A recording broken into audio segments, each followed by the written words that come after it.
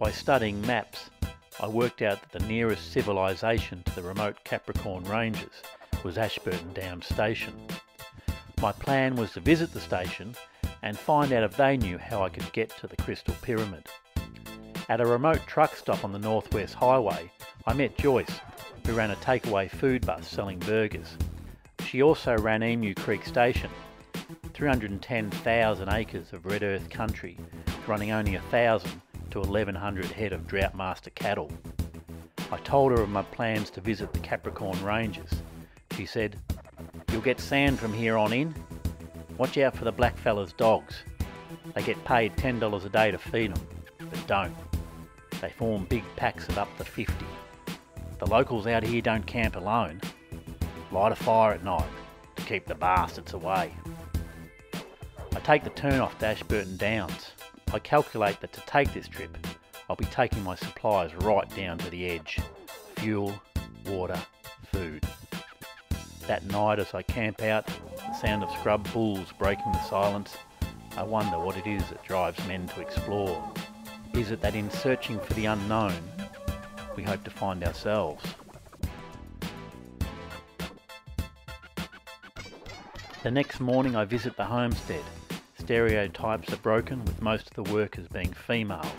I speak with Andrew, the owner, of my plans to find the pyramid. He's a little amused and informs me the range is about 30 kilometres from the homestead. He draws up a rough mud map on a piece of paper. "Rough country out there.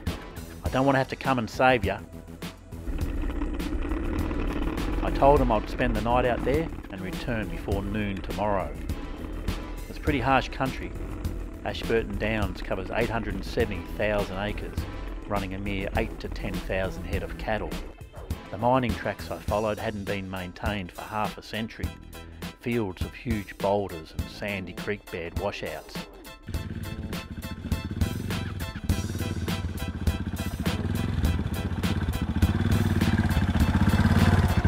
I was determined not to drop my bike, knowing with my popped rib I wouldn't be able to lift it.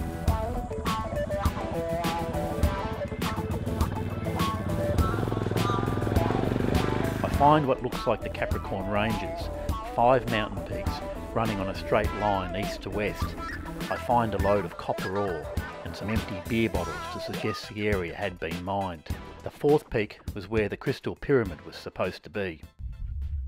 I ate the last of my food using my bike for shade. I then climbed to the top in the searing midday heat. I couldn't find any trace of the Crystal Pyramid and decided to set up camp for the night atop the mount.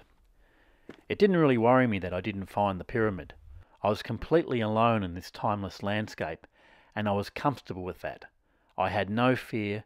I felt confident in my ability to get myself in and get myself out of this remote location.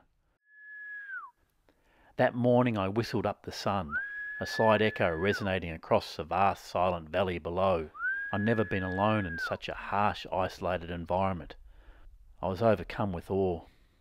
I felt very small, but also connected to all that surrounded me.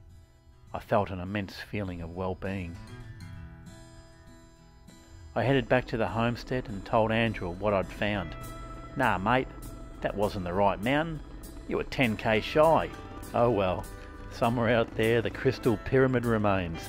I may not have found it, but I did find something within, a belief in myself to be able to go out there in the desert, like the mystics of the past, to be alone with my thoughts, and to be totally comfortable with that."